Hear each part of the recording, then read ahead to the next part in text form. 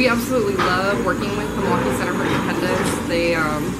They really brighten up our Wednesday morning when they come through the door. They're so excited to see us, and all our volunteers are really excited to see them. And so it's like, hey, how you doing? How's it going? So many familiar faces, and everybody's just loves to see them come through the door. When Brain Health formed about 2.5 years ago, when we merged with older adults, we wanted to start up some sort of a volunteer program to help build work skills for the clients. And a former coworker of mine who had worked for MCFI had offered kind of a list of different contacts for different volunteer places to get us kick-started. And I had chatted with at Friedens prior, and we discovered that they didn't have someone on a weekly basis that would go and help make sandwiches for the homeless.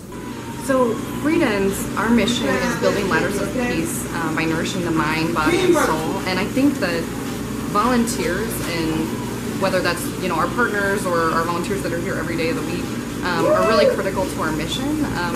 We give out 3 to 5 days worth of food to community members who come in, but I think that more than that, what we really think about when we think about nourishment are the social connections that are happening in this space. So, all the social connections that are happening right here around the table as people make the food, all the social connections that are happening between our volunteers and the members of MCFI. So that's when we really think about nourishment. We think about just the whole kind of complete person and how we develop humans here at Friedens. Typically, a lot of people that have brain injuries or have sustained and survived a brain injury, they need a lot of help with staying on task, maintaining focus, sustaining focus, thinking ahead of what they will need for supplies, if they're running out of supplies, making sure they notify so we can attain them so they can continue focusing on their task at hand.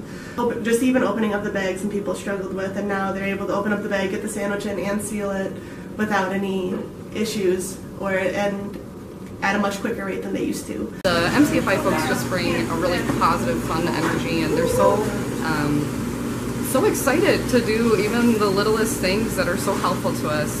300 sandwiches is a lot of sandwiches, so it's a huge help to us to have volunteers come in consistently and not even just do the task, but do the task with such energy and joy.